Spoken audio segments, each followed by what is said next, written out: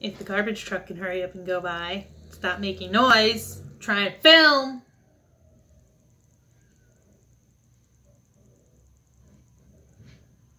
Hi there. Today I'm going to do my September wrap up.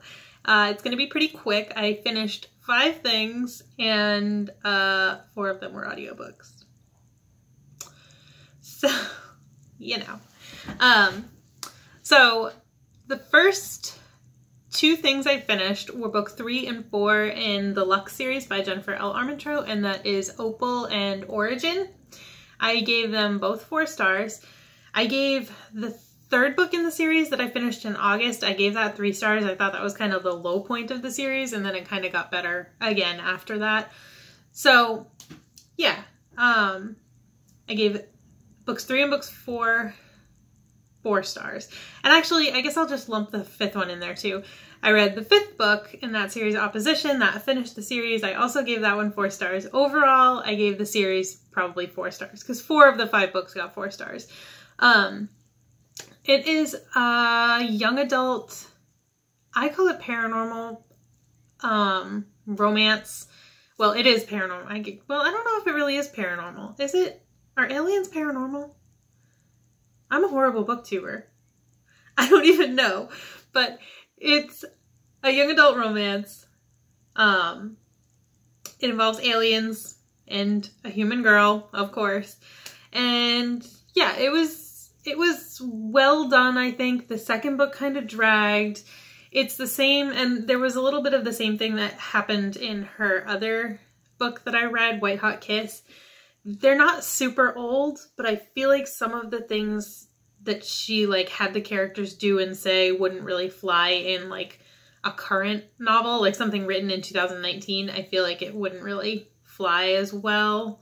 But overall, it was a really entertaining story. I finished 3 of them this month, or in September, so yeah, that was good. And then the 4th audiobook I listened to was Sprinkle with Murder by Jen McKinley. I gave that 4 stars.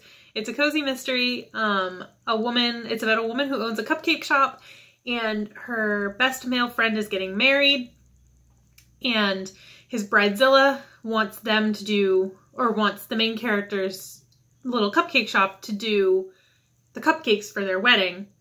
But again, she's a bridezilla. She's making all kinds of crazy demands. So, our main character, I don't remember her name, Mel, makes her sample cupcakes, and then she eats the cupcakes and dies. So, obviously our main character is, you know, a suspect in the murder of this woman, and it's a cozy mystery, so obviously she takes it upon herself to kind of figure out who did it. And yeah, it was really cute. I personally love cozy mysteries. I find the fall is like the perfect time for cozy mysteries. So yeah, I really enjoyed it. That was my first one of the season, and I really liked it. So I would recommend it if you like cozy mysteries. And then the last thing that I finished on the very last day of the month is Snow Lake Ashes by Sarah Rosh. Sarah? I don't know how to say my own name. This book was a 3-star book for me. I like the concept behind it, and I thought like it started out really strong, but then it just kind of dragged, and I didn't really find myself excited to pick it up, really. So yeah, it was fine. Like, I would recommend it if you like young adult fantasy. But yeah, it was just okay. It's about a girl named Mira, and she's part of the Kingdom of Winter that was taken over by spring. I almost said autumn, but it wasn't autumn, it was spring. And they were, like, all the members of the entire kingdom were either killed or enslaved, and only 25 of them got away, and Mira is one of them. And it just follows them as they're trying to get their kingdom back, trying to free their people. And yeah, it was an interesting concept. Like, the kingdoms are seasons and rhythms, so they're like named after like all the seasons and stuff.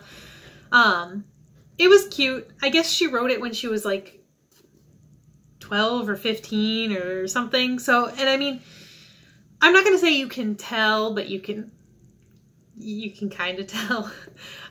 Some of the like aspects of the story weren't really fleshed out. Some things kind of jumped and you're just kind of like, yeah, that's unrealistic even for a fantasy novel.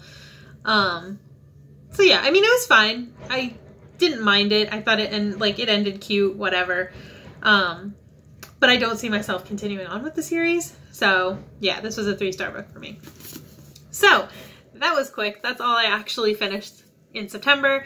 I am going to give a couple of honorable mentions, if you will. I read over 200 pages of Gardens of the Moon. I'm going to count that in this wrap up, just because that is a feat of greatness, because this is a very, very dense fantasy book, and I was doing a read along with it. I ended up falling behind. I did end up putting it down, but I have every intention to finish it just at my own pace instead of trying to keep up with a group that's reading it.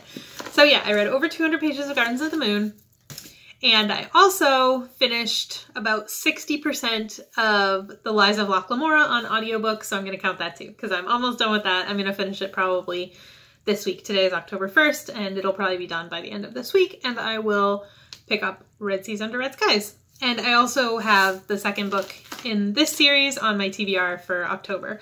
So if I finish this, I'm gonna go right into the next one. So yeah, that was everything that I read in September. Lots of audiobooks, and then these, and that's pretty much it. Okay, so that's it for this video, and I will see you in the next one. Bye!